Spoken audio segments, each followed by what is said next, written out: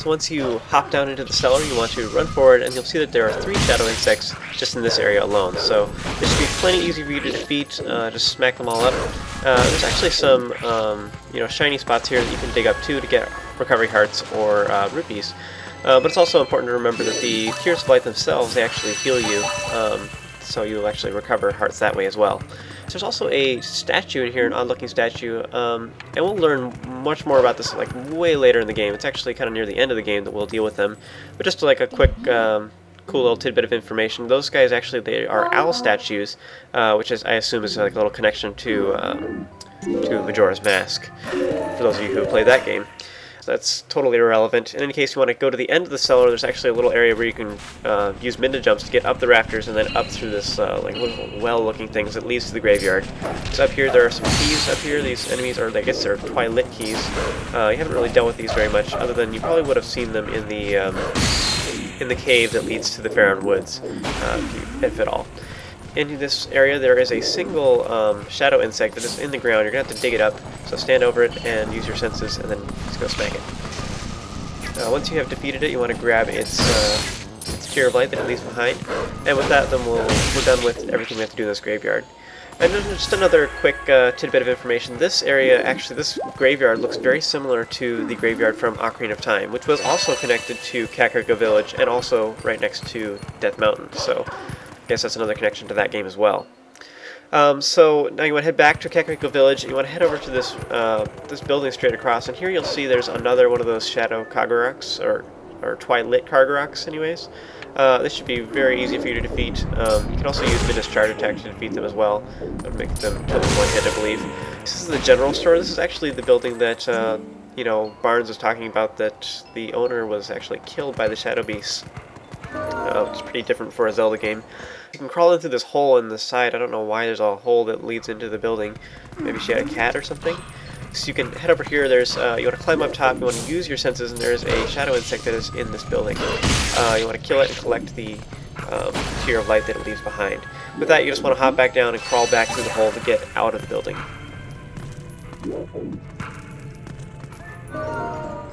So once we are back outside, you actually want to head along the wall on your left, and you'll see that it leads to a ramp over here. And there's a sign here by the hotel management, and they tell you not to go up here, or whatever. They say it's a dead end. And if you've played any of the other Zelda titles, you'd know that whenever they say stuff like that, then it obviously means you're supposed to go there. So then up here there's a sign that says do not jump across, and since we're good, safe citizens and everything, we're going to do just that. So jump across this dangerous edge here, and you can head across into this doorway here.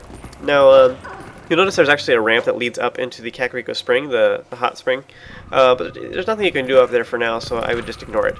Head into the inn, and you'll see that there's the dark insect. It is inside the furnace, or the fireplace, rather.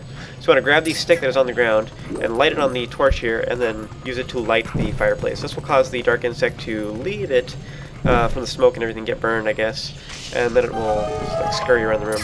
So defeat it and collect the Tear of Light that it leaves behind. What's with all these houses having these random sticks inside on the ground, you know? Maybe it was just firewood or something. I don't know, it just seems stupid to me. Why are there sticks? We want to get up and leave this area. And then here you'll see that there are 2 bokoblins, or 2 shadow boblins, rather.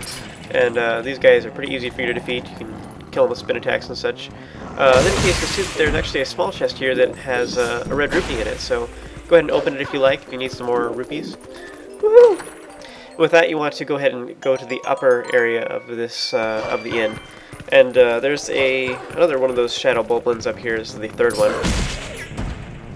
It should be plenty easy for you to defeat. Once he's defeated, you want to head into the room with all the beds. And this is kind of weird. This inn just has all the beds all in one area. They're not separated into different rooms. You want to kill the shadow insect that is up here. Just wait for it to stop being charged up or whatever, and then gather its Tear of Light as you spec it up decidedly. So with that, you want to go ahead and leave. We gotta leave the way that we came in, so go ahead and head back into the kitchen area, then climb up all the crates and such until we get out to the exit.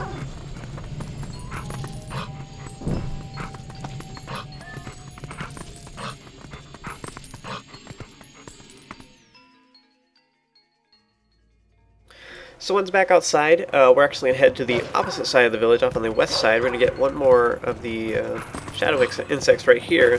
And you want to climb up this little short area of the buildings right here. You want to use it to climb up on top of the roof, and then you can run along the roof line, jumping from roof to roof until you get to this little shed area. It has another one of those dilapidated, kind of slapped together roof patches of wood or whatever, so you can fall through it. This will lead you into this little shed area and this little storage building, and then you want to push the crate forward. This will make the shadow insect come out. You can kill it and collect its tier of light. Once you do that, you want to head over to this cabinet area, and then Minda will allow you to use some Minda jumps to get out of here. She'll make sure that you are done with your little errand, and then she'll let you leave.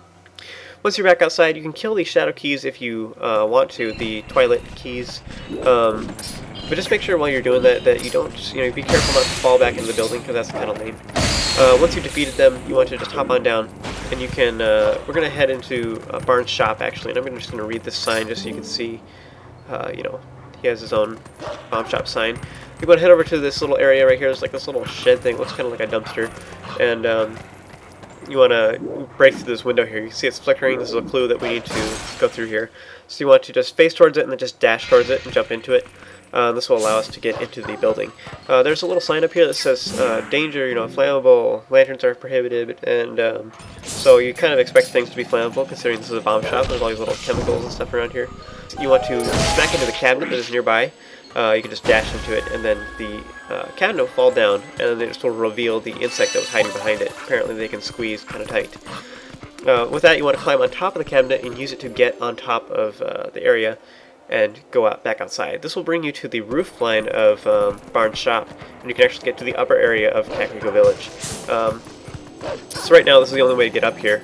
And once you head up here, you'll see that there is an insect that goes into this little shed off on the left, and there's a sign out front that says danger, keep out, and it's signed by Barnes.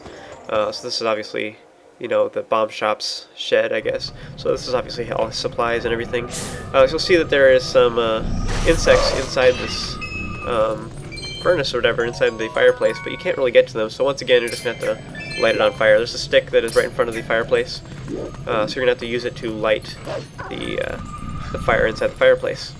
So anyways, this will light them, but then they'll all catch on fire, and they'll actually set fire to all the stuff inside this shed. It's kind of funny. Minda actually complains to you, and she actually just disappears. She says, I'm not going to stay here. She actually just totally leaves you behind. So you want to quickly get out of the place so you don't die, because that would be unfortunate. So once you make it out of here, you'll see a short scene in which the shop, or the shed, or whatever, is actually just explodes. Kind of depressing, and all that's left is the 3 tiers of light.